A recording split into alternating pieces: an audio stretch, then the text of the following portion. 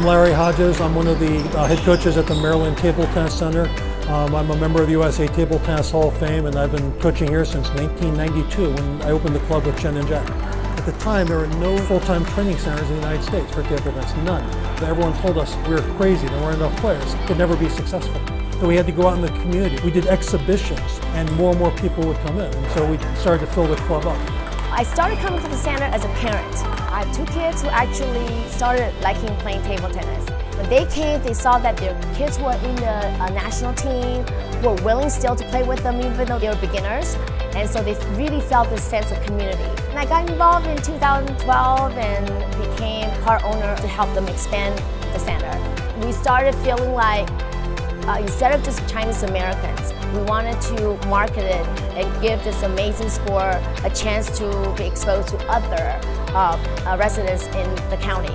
So now with our membership, we really become a very diverse community. We got so successful, we got the next building and we doubled in size. It's been one of the premier clubs in the United States for many years. We've won more gold medals at Junior Olympics, Junior Nationals than any club in the United States.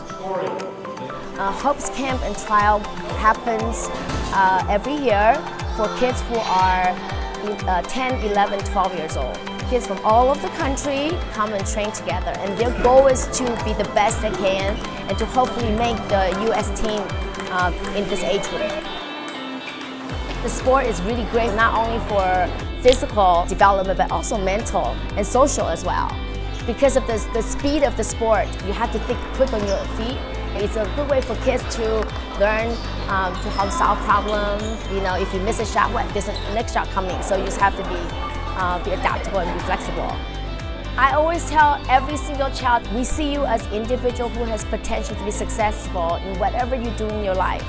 We talk about team building, about leadership, about perseverance, about discipline, hard work, and all those things all come together, and hopefully one day, whatever they choose to do, they'll be a successful human being and be able to contribute back to the society.